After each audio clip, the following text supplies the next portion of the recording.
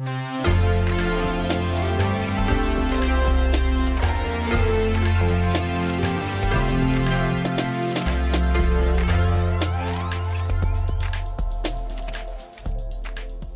friends, and welcome to the 6th episode of a special weekly witness series introducing Texas Impact's legislative priorities for the next biennium.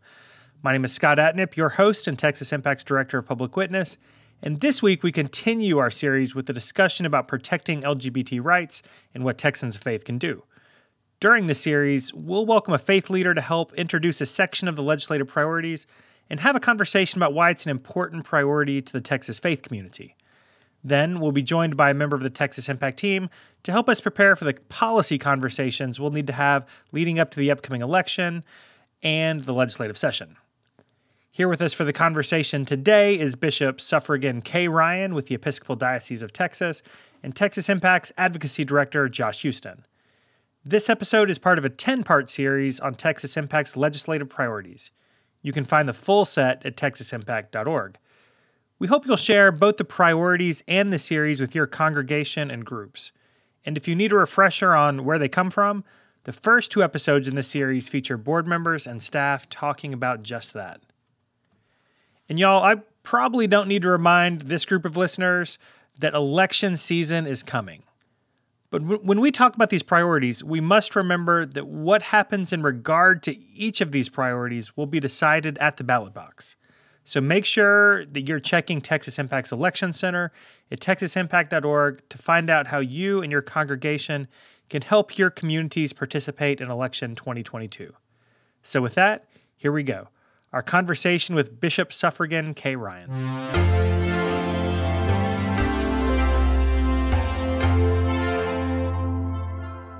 Joining us for today's conversation is a repeat guest, Bishop Suffragan K. Ryan with the Episcopal Diocese of Texas. Bishop Ryan, thank you so much for joining us. Great to be with you today, Scott. I think the last time we were together was pre-pandemic, and we were sitting in the Texas Impact office at a table, and we were using my phone to Facebook Live and record the episode. So we've come a long way since then. I appreciate you coming back and giving us another chance. Absolutely. So as we go through this series, we're talking about Texas Impact's consensus legislative priorities. And some of these issues have been on our legislative agenda since 1973. I wasn't with the organization then, but has been on Texas Impact's legislative priorities for a long time. And many faith traditions have had time to study and learn and grow on a lot of these issues, but some it's taken some more time. In particular, the issue that we're talking about today, talking about protections for the LGBT community. So I wonder if you could talk to us about your theology of inclusion or the theology behind equality for the LGBT community specifically. Absolutely. So, our Christian faith is based on the idea that Christ became incarnate in human flesh, thus sanctifying all human flesh. And the understanding in Genesis that all people are created in the image of God. And as Paul writes in Romans, there is no distinction. So across the diversity of humanity, every person is loved by God, equally valued by God, and equally important and deserving of respect and opportunities for safety, security, and thriving in this world. And that's based in our understanding of the nature of God and of humanity. It seems so simple when you say it that way. I wish we could all live into that a little better. Talk to us some, because this has been a journey for many people, many listeners, many faith communities. Can you talk to us some about the work the Episcopal Church has done in this area? Sure. So just a basis, back in 1976, so just after Texas Impact made this a priority, the General Convention of the Episcopal Church, which is the national gathering that happens every 3 years, passed a resolution that said homosexual persons are children of God who have a full and equal claim with all other persons upon the love, acceptance, and pastoral concern and care of the Church, and that they are entitled to equal protection of the laws with all other citizens. Now, that work has continued, and I'll tell you a little bit more about it, but just to say that it's based on that understanding, and it goes back to 1976.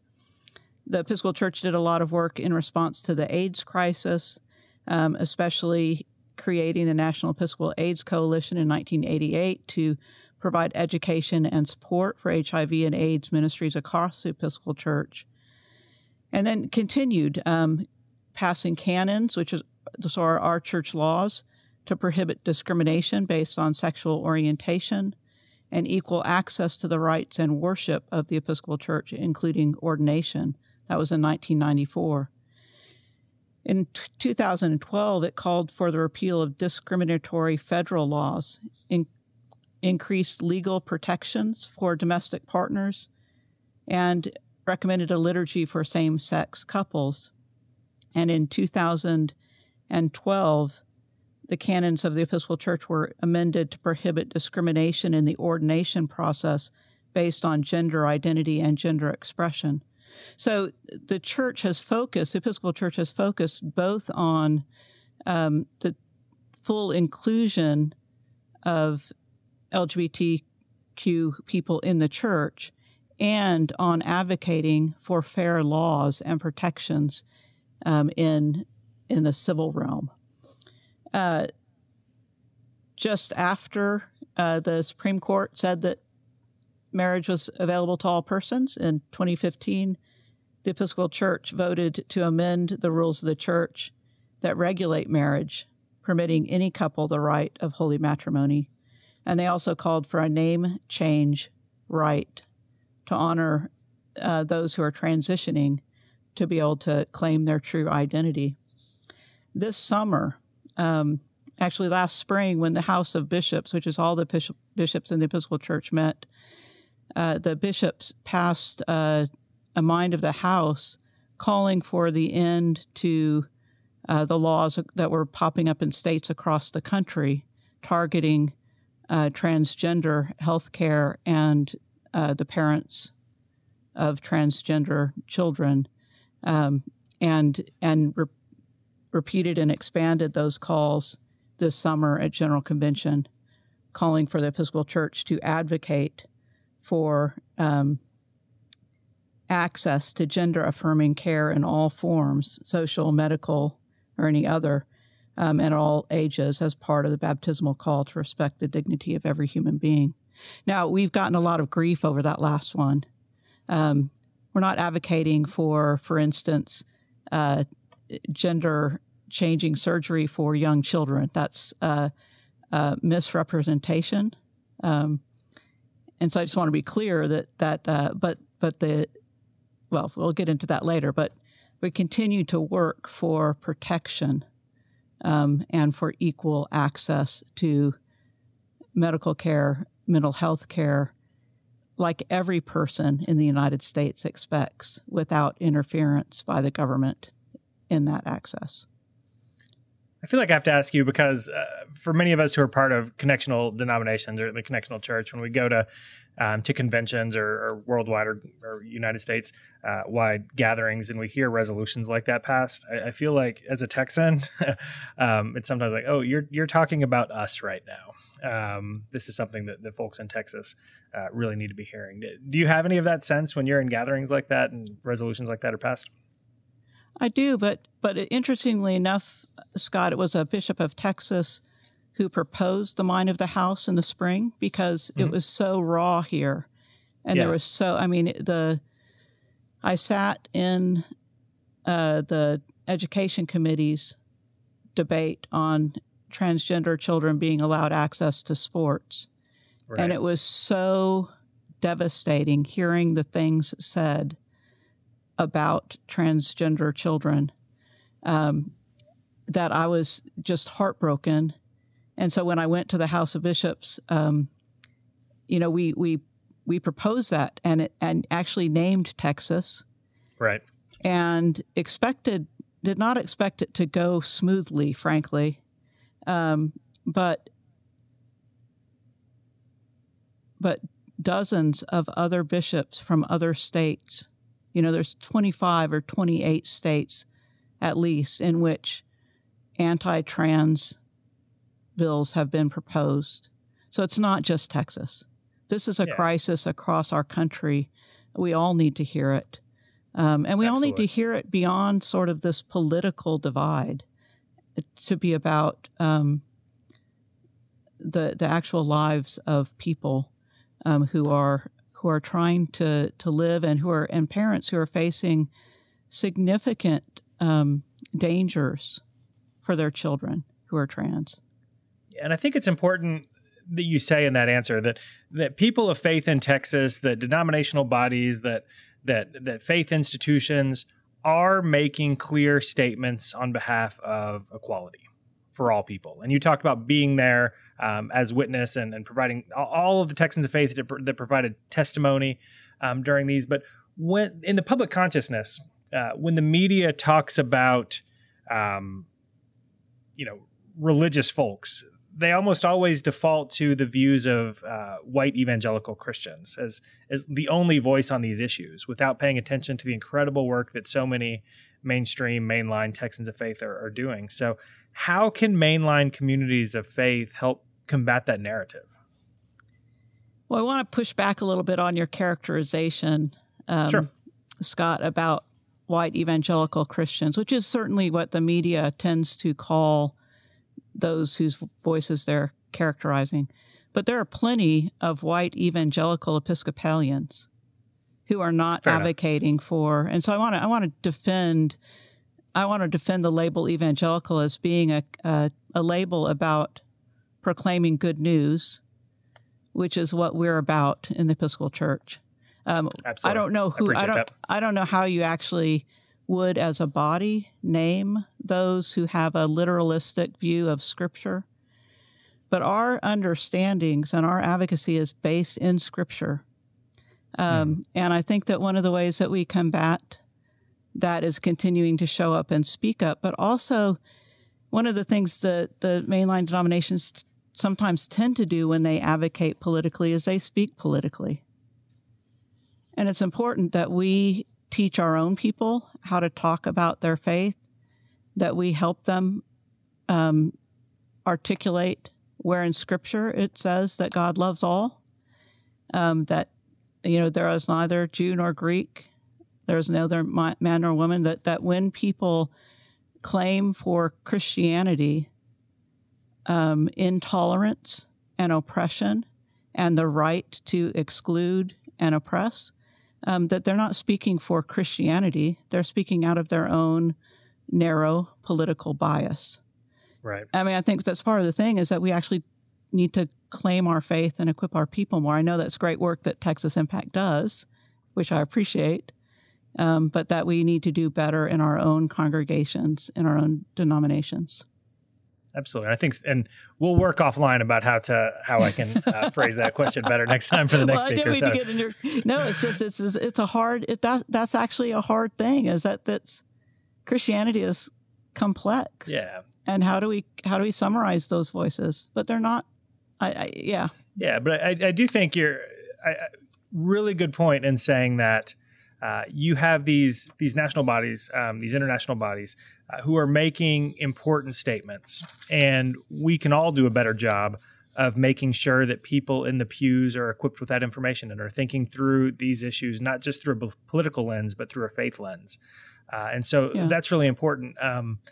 One of the things that we hope that people would do after we have those conversations is not just keep it inside the congregation, but take that information and go have conversations with the people who we elect to make those changes, right?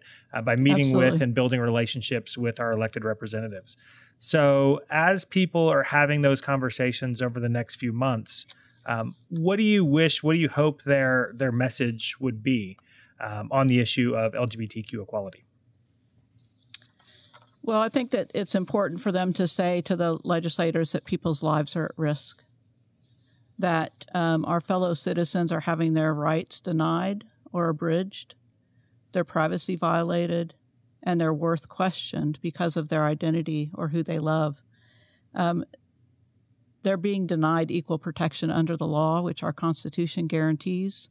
The Declaration of Independence says that all are created with unalienable rights, life, liberty, and the pursuit of happiness.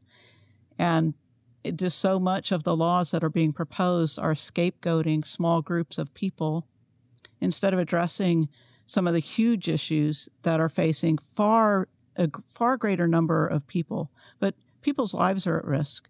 That young people who are LGBTQ young people have a much higher risk of suicide, of trauma, of mental health issues, of ending up homeless.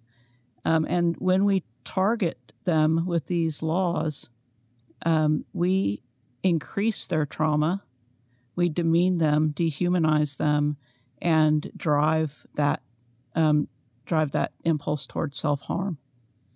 We need to tell legislators that all people are worthy of their concern and that they're called to protect the rights of all people. And when our legislators refuse to work together across party lines, I don't know if they should really say this to them, but I wish our legislators would hear that when they refuse to work together for the good of all people, that it's a dereliction of their duty as elected officials. We need them to care about all of our citizens equally and protect them all equally. Yeah, agree with all of that. Love that. And I also think, especially on this issue, it is important that we identify ourselves as people of faith who come to this position because of our faith, because there are so many people who are representing this issue on the other side who are claiming to speak for all Christians, for example. And so, yes. So I do think it's important that we let people know that there are a lot of really faithful people out there in their communities that they serve who come about this from a different angle because of faith, right? Yes, thank you. I should have said that first, but absolutely, that is a key, that we come as people of faith, grounded in our faith, to call upon them to pass laws that protect all people. I do think it's been a scary time for a lot of families in Texas on this issue because of statements and actions of state government, which is disheartening, to say the least. I wonder if you have a word of hope that you could give to families who might be living in fear right now because of the potential for state government to do harm. I want them to know they have allies in the church and that they can reach out to communities that will stand with them, that we're working for them. I want them to know that they are of worth, that they're of ultimate value to God and to us, that we're working to overturn the laws that will impact them, and that especially in this moment, when our CPS is focused on investigating families of transgender kids instead of taking care of the mess of our foster system, for instance, that we are here for them, and that it does get better. It will get better. Amen. I love that. Thank you so much, Bishop Brian. I want to give you a chance at the end. Any shameless plugs you want to leave us with today? Absolutely. I want to tell you that the Seminary of the Southwest, which is our Episcopal seminary in Austin, a few blocks away, a few blocks from here, offers a KCREPS accredited Master of Arts in Mental Health Counseling. And it's also offered in a Latinx concentration. The program integrates spirituality and psychology, and our graduates are helping meet the enormous mental health needs in Texas and beyond. There are scholarships. ssw.edu. Love it. All right, friends, check that out. Bishop Brian, thank you so much for the time today. But more, I really appreciate your faithful leadership here in Texas as well as within the Episcopal Church. Thank you so much for all you do, and thanks for the time today. Thank you, Scott.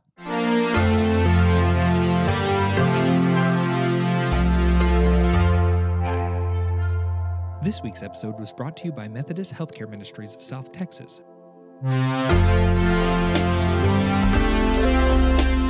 Welcoming back to the program, we have Texas Impact's Advocacy Director, Joshua Houston. Josh, welcome back. Yeah, it's good to be back, Scott.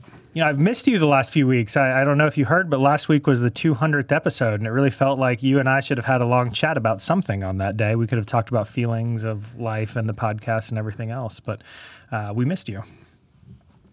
Oh, well, thank you. I did see you just 3 days ago, though.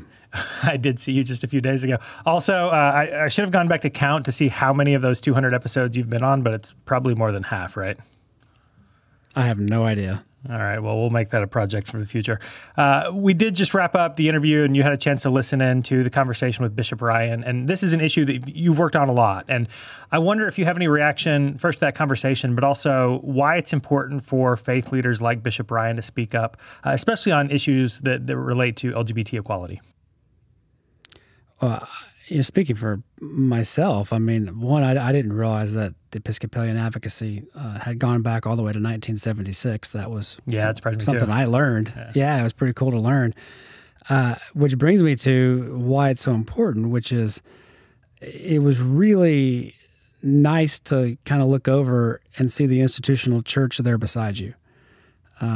That is speaking for myself as an advocate, as a lobbyist that goes into the legislature, for Texas Impact and our membership.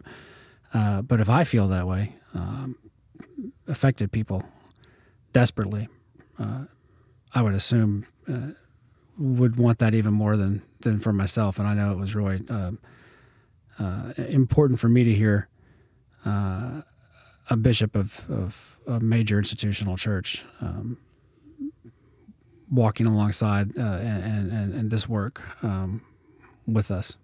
Yeah, and I think especially for me this week. So my community is having a big fight right now about books in libraries that have to do with LGBT kids' books and that kind of thing. And so much of the language has to do with, more conservative Christian folks having theology that would be in the opposite direction of us and Bishop Ryan. And so especially this week, I was thankful for faith leaders who are willing to speak on this topic. Yes. So that said, as we go throughout this series, the purpose of the series is to talk about Texas Impact's legislative priorities. And we're talking about LGBT equality today. And so I wonder if you can walk us through those priorities and what you're watching for in regards to this topic. Yeah, well, obviously, one of the big things we're going to see come up is issues involving individuals who identify as trans. That's obvious. You can hear the rhetoric. You see it coming. They're going to continue to fixate on children that are identify as trans. They're going to fixate on prohibiting gender-affirming care, which has some really interesting overlap with their desire to prohibit other forms of health care for women, in particular, abortion. And then they're going to fixate on other cultural issues such as drag shows. I think that'll be a bill we see, and will be interesting to figure out how to engage that sort of thing.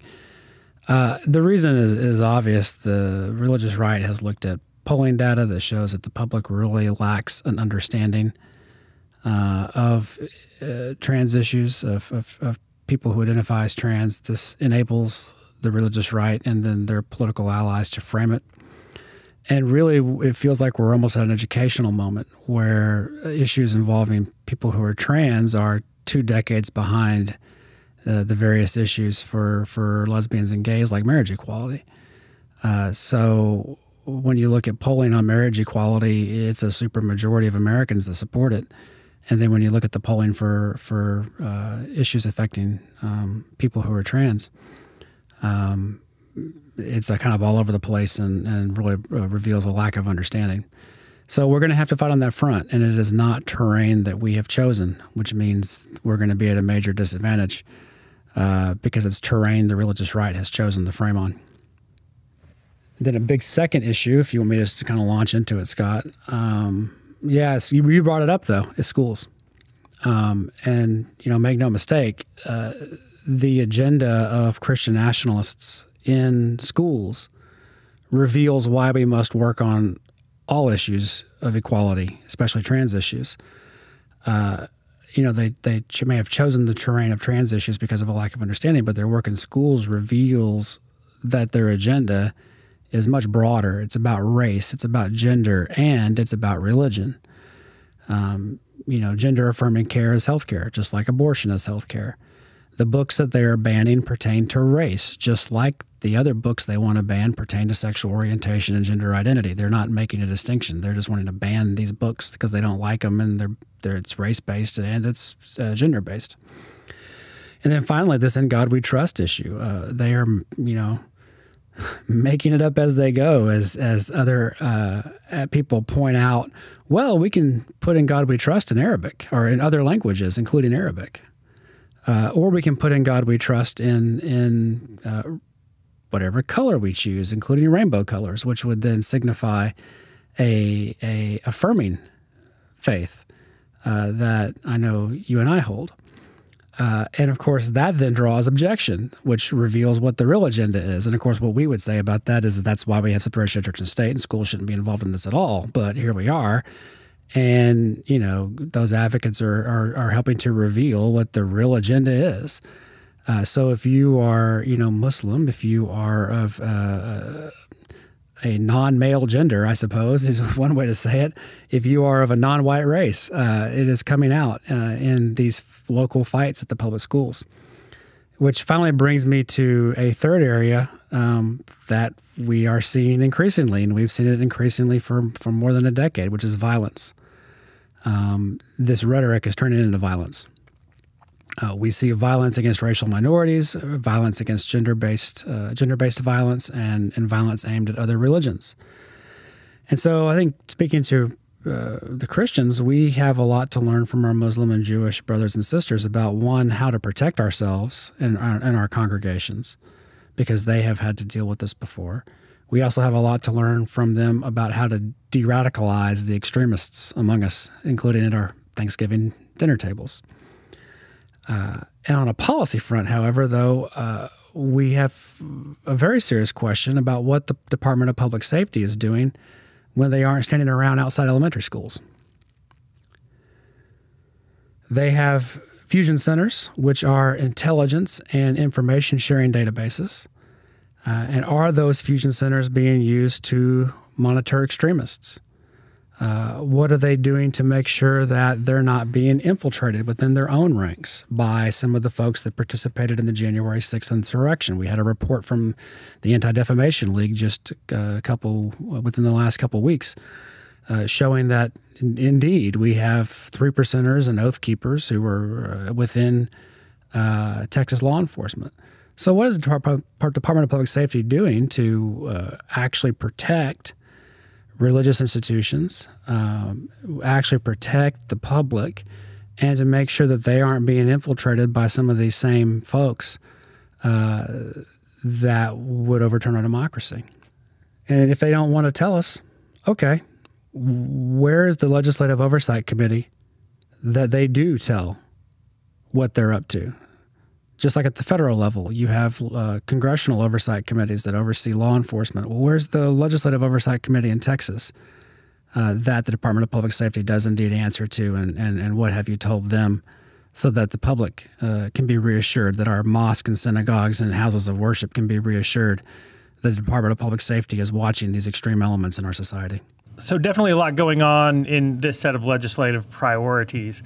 And during the legislative session, we'll keep folks up to speed, right? Because these are going to change, they're going to evolve, they're going to shift throughout the course of a legislative session. And so we hope people are signed up for a legislative engagement group or rapid response team or an issue champion so that they can stay up to date. But a lot of this that's going to be decided during the legislative session or discussed during the legislative session will actually be decided over the course of the next few months. Right. And so what do you hope people will do? What's your homework assignment for listeners over the course of the next few weeks as we prepare for the legislature coming in? Yeah, the big homework assignment really is to look at your ballot all the way down, especially at the local level. And I really want to kind of stress why this is strategically so critical. I mean, if you're watching the news, you're going to see big fights about equality between the executive branch, meaning the president and the Biden administration, and in the judiciary, meaning federal courts. The executive branch will do some things that are within their power. Republican state attorney generals will sue. There will be contradictory things coming out of different courts because our judiciary is polarized. Again, that's what will make the news. But executive action is only as strong as it only lasts as long as the executive in the Oval Office. That's not strategy. And the strategy of going to federal court to assert our rights is over. You could put a tombstone on it and put the dates 1937 to 2022. The real focus has to be on legislative branches. And so we're still, again, at the federal level, but we want to work our way on down, right? So at the federal level, you have Congress. Congress is working on a thing called the Respect for Marriage Act. It is going to codify a couple of existing Supreme Court opinions, the one on interracial marriage and the one on same-sex marriage, so that this current Supreme Court doesn't overturn those things. It has been postponed until after the election, which reveals to political professionals that it might actually have a chance of passing. And it's not just a political stunt, that there is some hope that Leader Schumer has that he can maybe get the 10 Republicans necessary. Now, it's a stretch. It's dubious, but possible. Otherwise, the Leader Schumer probably would not have done that. But again, this is all federal. And if you've heard us say anything for decades now, it's to turn off cable news and buy a local newspaper, because the real action is state and local. And that is still super true. It's probably more true than ever. You see this playing out at a school board level. So yes, we want you to talk to your state representative about these issues. But the fastest way to change the Texas legislature is to have a pro-equality Republican win a primary. But for that to happen, we're sitting here in September of 2022. It won't happen again, and you won't have a chance for that to happen again until March of 2024. And we've got to go through the 88th legislature before we get to that opportunity again. Which brings me to what happens local. And we think that the most important work is happening at a very local level, city, county, and school board level, where your local government, your city council or your county government could pass local non-discrimination ordinances. And these are super important because to get the local electeds to support it then provides the support and the cover and the pressure on state legislatures, especially in the legislators, especially in the Texas House. And so you have many cities who have begun to do this locally. So there's already model ordinances out there, and getting your local governments to protect against discrimination in housing and employment at a local level is well worth your time. At the school boards, there's a full-blown assault on equality, race, gender, religion. The way you help is to organize locally. And so how do you do that? Well, who are you? Are you a mom with kids in the school? Talk to other moms. Get together. Defend your kids. All the talk of school board takeovers is, I don't want to say it's overblown, it's very real. It's also news articles about roughly 12 seats out of nearly 10,000 school board seats in Texas. So 12 out of 10,000 is not a great sample. We can also give you 12 more examples of where the pro-equality candidate won. We did that in a previous episode of Weekly Witness. But the reason that happened is because there was local infrastructure, a local group to help support those people in office, to support their vote for equality. And so those moms groups are super important. If you're older and don't have a child in school, but you're part of an inclusive church, do you have an LGBTQ ministry? Do you have an anti-racism task force? Anything like that operating at a local church level? If so, then let's get beyond reading books. Let's get a list of people that participate in that group. Let's look at where each of those parishioners, members of that group live. What cities do they live in? What counties do they live in? What school boards do they live in? Find out who's running. Find out when they're up. Are they elected in May? Are they elected in November? And find out where they're at on equality. Don't wait until the Department Child Protective Services shows up at a church member's door. before you realize who is in office and that who is in office affects your parishioners. All right, there's definitely important work to be done over the course of the next few weeks and months, both organizing at the local level, voting, which Josh will be talking about or has been talking about at all of these faith and democracy events. But friends, we've got work to do. Josh, thanks for the time. Yeah, thank you, Scott. I want to thank our guests today, Bishop Kay Ryan and Josh Houston. But I especially want to thank you for tuning in. And I hope you'll plan on tuning in and sharing the series with your friends and networks. We're excited both about the guests we'll have joining us and the content we'll be covering in the coming weeks. And remember, the goal of the series is to have Texans of Faith consider our priorities and give you the tools to have conversations with your representatives and candidates for office about these priorities. And the most important tool in the toolbox this week is Texas Impact's Election Center. So go check out those resources and let us know if you have any questions. If you do have questions or suggestions, we'd love to hear from you. You can reach me at scott@texasimpact.org. And leave us a rating or review, and leave a comment for us in the feed. We want to hear from you, and we want even more people to find us, so work that algorithm. And with that, I think it's time to close out this episode, so make sure you're subscribed and sharing, and go ahead and check to make sure that you are following Texas Impact social media. Then head on over to texasimpact.org and make sure you and your congregation are members of Texas Impact and supporting this important work. Friends, election season is upon us. Now is the time for Texans of Faith to engage our communities and networks. The world needs Texans of Faith active and engaged. So let's get to work.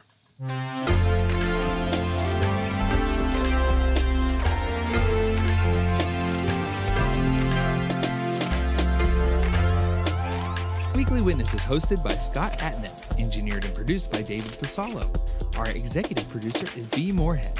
The opinions expressed on Weekly Witness are those of Texas Impact and our guests, and do not necessarily reflect the views of our sponsors.